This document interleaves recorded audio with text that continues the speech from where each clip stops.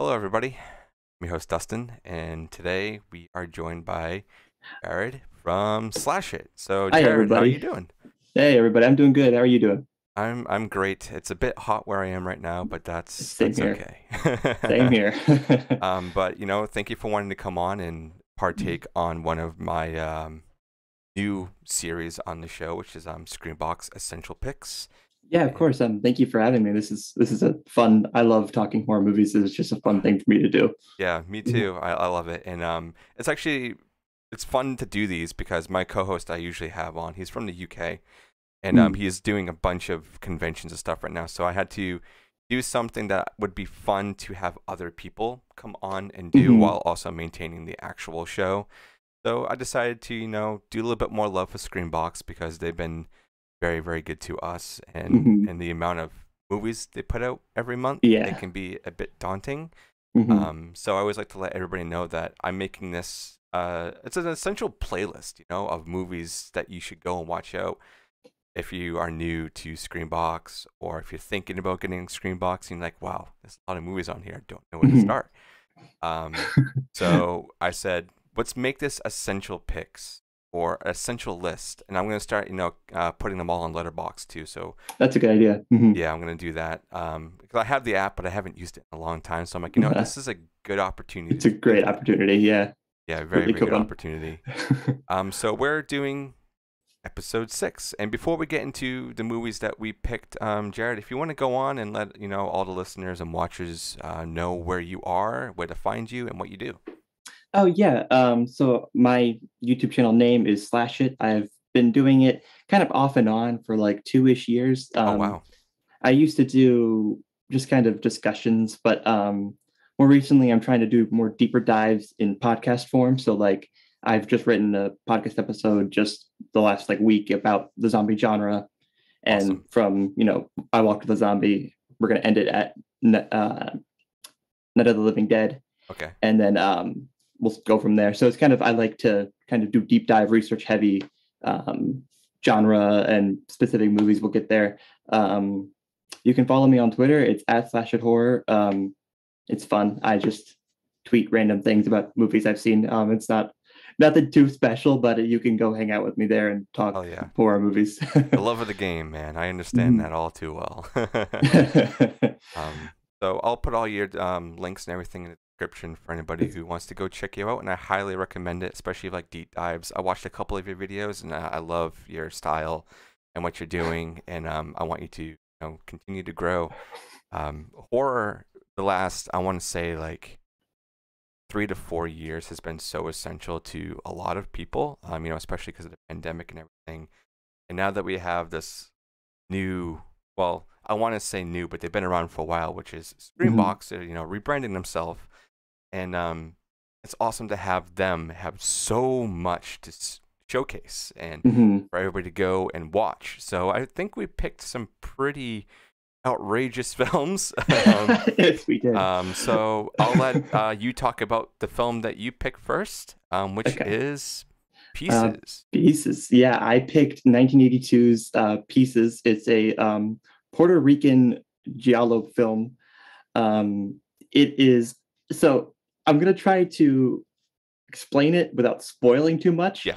The best way I can put this movie is if this is the kind of movie that you would want to be shopping at a video store and pick it up off the shelf knowing nothing about it. Like, Oh don't read yeah. anything about it, just pick it up because there's so many WTF moments from beginning to end that if you know too much, it's going to ruin it just a little bit. Not too much, like it's not going to ruin everything, but just pieces. It's a fantastic film. I love it. It is such a it's a perfect kind of introduction into like late 70s, early 80s like giallo horror films because it's not Yeah. it you can how do I word that? Like you can respect what it's trying to do, but you also understand it's so WTF that Yeah, like it's definitely it's, pretty bonkers. uh-huh. Especially, towards like the later half of the film when things start unraveling. Mm-hmm. But it's a great film, and Pieces is one I saw, I want to say maybe 5 years ago. So I'm pretty new to the game with this one, and it's been getting a lot of love over the past 2 years because it was on Shudder. Now it's on SCREAMBOX, and people have been discovering it, and it's crazy. It's very It's crazy. it is an insane movie. It's full of twists, and I don't even know if they knew where they were going when they started. It feels like they didn't. Yeah, yeah, I can agree on that. It's got a lot of really cool kills in it. Yeah. The killer's kind of cool too, and there's a lot of like red herrings that are in here. Like, oh, you think it's this guy? Oh, it's not. So it's kind of like a who's doing it Uh-huh. film in a giallo in a slasher. So It's they've morphed so many things yes. together. Uh-huh. And the whole ending scene that I'm gonna try not to spoil too Yeah, much, yeah, but that whole just like 15-minute span at the end of the movie is just like it's constantly hitting you with Scream era twists just over and over and over again. It's so fun. yeah. I agree. I have the Rotten Tomatoes up here too. Have you looked at the scores for it yet? I actually haven't. All right. Well, I'll let you take a guess. So, for the tomato meter, what do you think the Hmm. percentage is? It's got 14 reviews. Just Okay. So that's a tough one because it depends on who's reviewing it. yeah, yeah, yeah. uh, 45. Wow, 43. So you're very Oh close. shoot. I actually did not look that up. That was very, very close. Oh I was yeah, I was and deciding between 60 and 40, somewhere in that yeah, yeah, range. yeah. 40, I Mm-hmm. think, for this type of film is pretty typical. Mm-hmm. I mean, there's barely any critics reviewing it, and I think because they don't want to touch the film, but that's fine. Yeah. But what do you think about the audience score? What do you think they rated it? This has got 2,500 plus reviews. 67? 51. 51. Mm. So you're pretty Mm. close in the ball game over there. Um, let's see if we have any info on budget, because sometimes Rotten Tomatoes likes to do that. They don't. All right, I do have when it was released in theaters though. So it was released in theaters September 23rd, 1983, and then it went to streaming August 2nd, 2005. So that had to Mm. have been like Netflix or Yeah. something way Uh-huh. early in the day. It's a very bonkers film. It's one that I really enjoy. And whenever one of my friends asks me, "Hey, I want to watch a horror movie. What should I watch?" I'm like, "Well, if you're in the mood for a slasher that's got a lot of other things mixed in, and you want a wide range Mm-hmm. of different genres in the horror genre, Pieces is definitely one to Mm-hmm. watch." It's Pieces is definitely it's one of the movies that it's one of the perfect introduction movies just to Yeah, the whole world of everything, even just like the scraping the top, Texas Chainsaw Massacre movies. yeah, It's one of those perfect movies because you can explore what you liked and didn't like about that movie. yeah, for sure. And it's got a lot of good shots in it. And there's not really anything bad I can say about this. I think I may have actually reviewed this on the show, but it was like super early on, so I don't remember what I gave it as a score. But I think I did it pretty highly because of how entertaining this film is, and Mm-hmm. it's one that you can rewatch a lot. Sometimes you watch like a slasher like this, and you're like, oh, I'm kind of one and done. But this Mm-hmm. is one you can definitely put on multiple times Yeah, and enjoy it every single it's time. uh, it reminds me a bit of Edge of the Axe, just a little bit, Yeah. but Oh my God. Yes. just with Yes. the like the way it presents itself is so like we're here, we're Yeah. going, we're gonna do this, and so it reminds me a lot of just the way that that movie flows and Yeah. takes itself. It's so funny they say that too, because it's not a movie I hear a lot of people talk about, but I think that was the very first movie I ever reviewed on the show. And it's still one of our like highest watched and listened to episodes, which is crazy. The movie's crazy. So It's yeah. that's pretty much Pieces. So for anybody who's looking for that type of movie that we're describing, go watch it on Screenbox right now. It's great.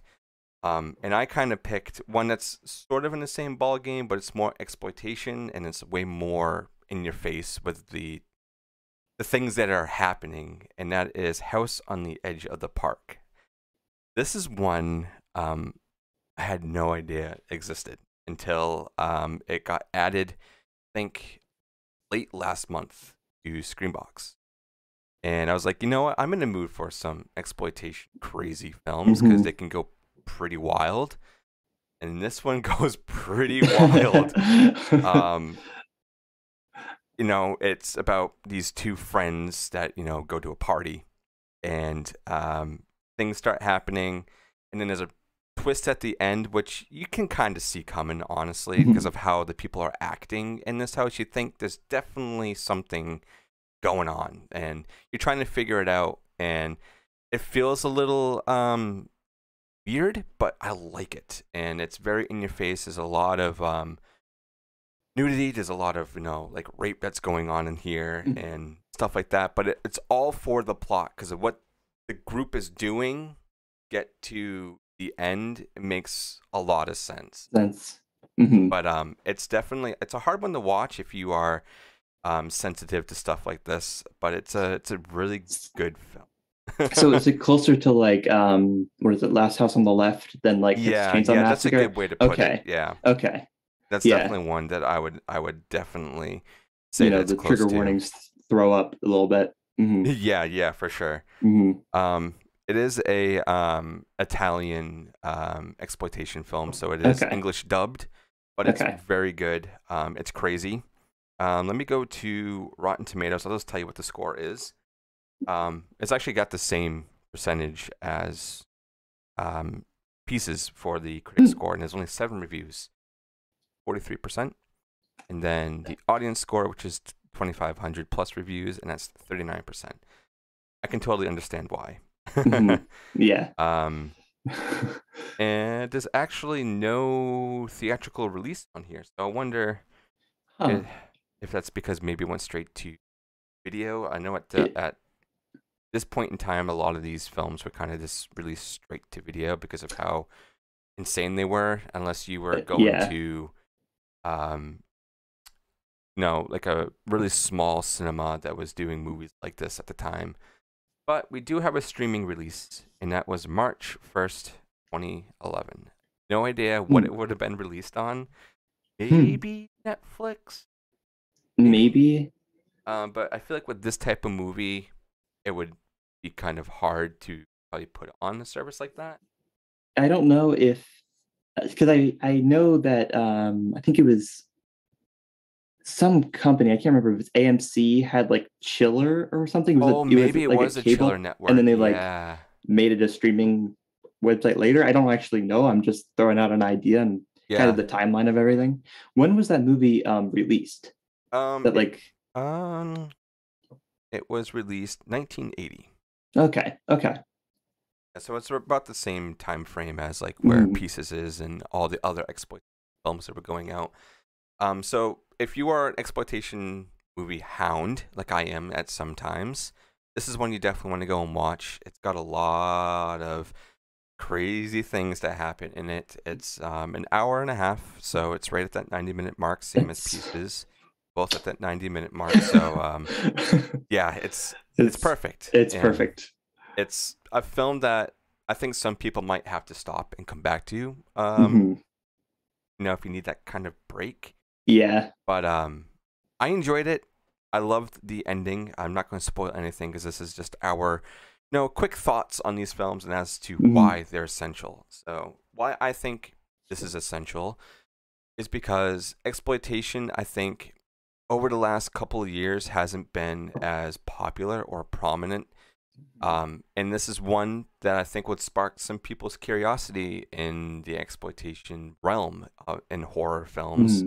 And for how crazy it is, and the cinematography, and it's actually pretty beautiful for how crazy and graphic this film really is. So that's why I would say this one is essential to me. Jared, why is Pieces essential to you? Pieces, it's because it's kind of one of the first times where I kind of just like it was the first time I picked a horror movie based purely on like the cover art. Oh, okay. Because the art for Pieces is just amazing. Yeah. And then it was the first time I started to fall in love with like the late 70s, just that genre of filmmaking that was going on then. Yeah. and it has a certain like love that I have for it just because of just that whole feeling I was in. It was like the summer of like my I was just graduated, and so Okay. it's just like that full moment in time period Yeah. for this movie to come across my life. Yeah. It's definitely one to watch thing if you want something that's like kind of all around, or if you want to be a quick introduction to that type of film, because there's a lot more later on in the 80s that kind of, I'm not going to say mimic, but they do kind of have the same vibe as this. And I love the Mhm. who done it, who's doing it, Yeah. about it, because there wasn't a lot of films like that back Mhm. then. Now we have a lot. I mean, we have what, six Screams now, and it's been some other films that are kind of doing like, Mhm. oh, who did it? So it's definitely one to go and check out and Mhm. subscribe to on SCREAMBOX for sure. Mhm. So this was really fun, Jared. I know these are really, really, really, really fast, and I'd love to have you back on to do maybe a Yeah. full deep dive on something. Yeah, of But course. make sure you guys are going to subscribe to Slash It. Go watch Jared's work, and go and subscribe to SCREAMBOX. They are still, I Yeah. believe, the cheapest streaming service out there for Mhm. horror. And they Mhm. have a lot, and it has dropped a bunch this month, and they're gonna keep dropping more. So thank you guys for coming and listening to this one. Hopefully, you piqued interests in both of these films. If you need more recommendations outside of the show, let me know or reach out to Jared. I'm sure he's got a couple that you can swing away as Shoot. well. But thank you guys so much for being here, Jared. Yeah. Thank you for being part of this, Yeah, of man. course. Thank you for having me. This has been really fun. Yeah, and we'll do a longer episode next time. I promise. Yeah, We'll do a sure, full sure. deep dive on something. Uh-huh. Yeah. All right, everybody. We'll catch you on the next one.